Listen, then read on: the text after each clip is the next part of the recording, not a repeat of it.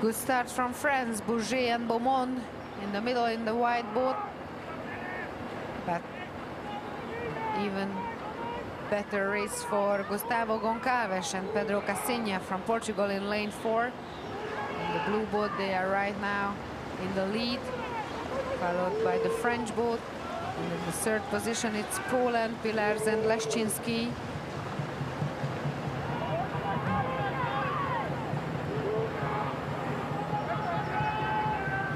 Let's see if in the last 200 meters, Portugal can keep this frequency and this advantage.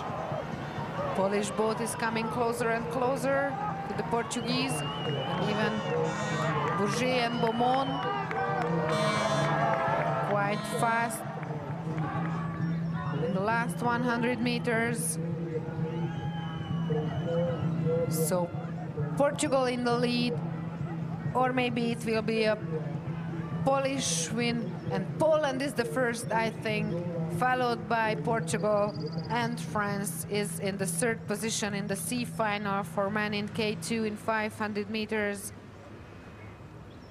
Let's see the slow motion and the photo finish.